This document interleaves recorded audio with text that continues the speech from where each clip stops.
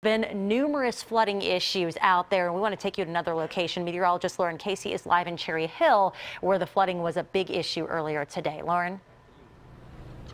Yeah, I'm here in Cherry Hill on Route 38, where it remains closed in both directions from Chapel Ave until Cuthbert Boulevard due to high water. This morning, several occupants of multiple vehicles that are still submerged were rescued by EMS and the fire department after becoming trapped in this high water.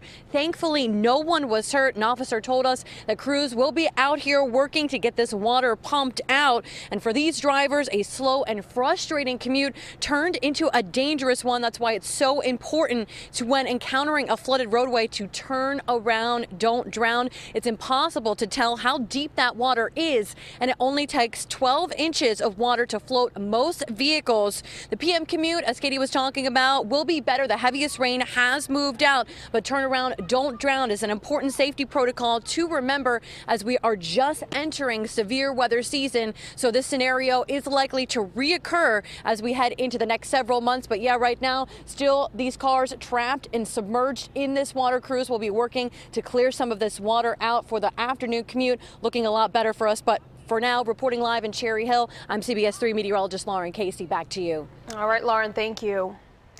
And you can keep track of the storms anytime. Just use your smartphone. Download the free CBS mobile weather app today. You can find it in the Apple app and Google Play stores.